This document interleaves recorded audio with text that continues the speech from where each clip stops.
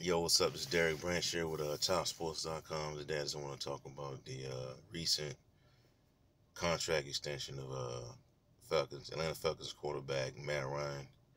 According to NFL.com, Matt Ryan, the Falcons just signed Matt Ryan to a new 5-year, $150 million contract with over $100 million guaranteed.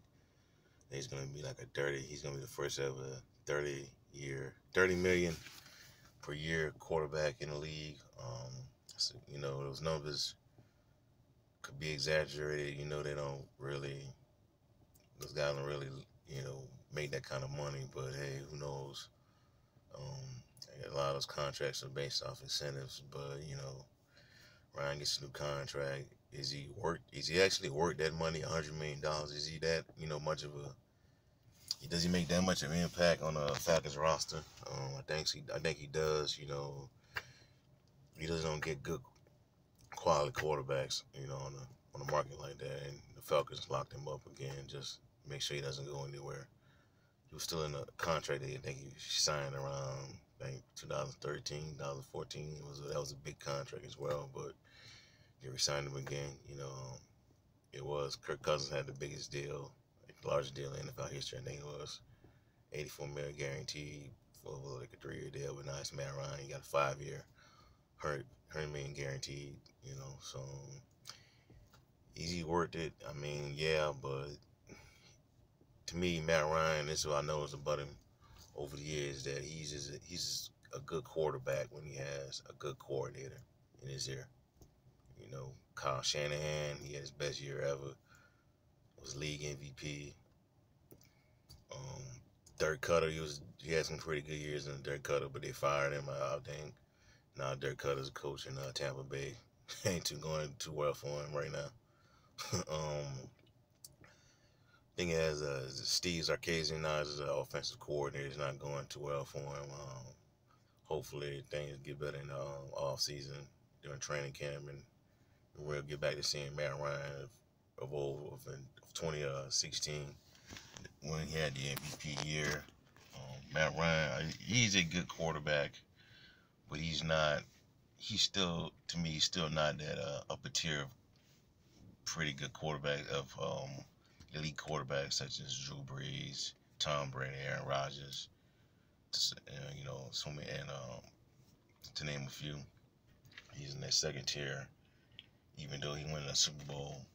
That year went led the Falcons to a Super Bowl where everybody was trying to say, "Oh, he's an elite quarterback," and look what he did. He just straight up bombed the Super Bowl by continuing to throw the football. And all they had to do was run it a few times and they won the game.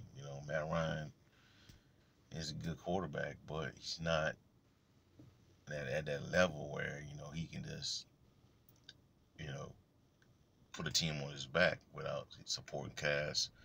He has Julio Jones. They got Calvin Early in the draft. They got Muhammad Sanu. Devontae Freeman. So I mean, the weapons are there for him to succeed.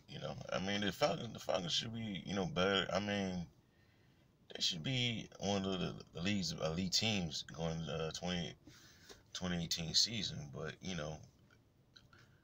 all of it's going to depend on the relationship between him and the old offensive coordinator Steve Sarkisian, because you know that's how Matt Ryan is. He's only as good as his offensive coordinator.